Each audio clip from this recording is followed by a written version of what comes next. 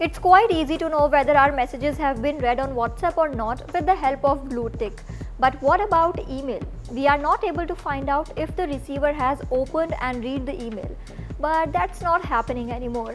Now you can find it out. Just go to the website mailtrack.io and download its Chrome extension. Give all the permission it requires. Now whenever you send the email and the receiver opens your mail, you will get a double green tick on your sent email. Although the receiver find a watermark with the email which can be removed with its premium purchase. If you like the video, share it with your friends now.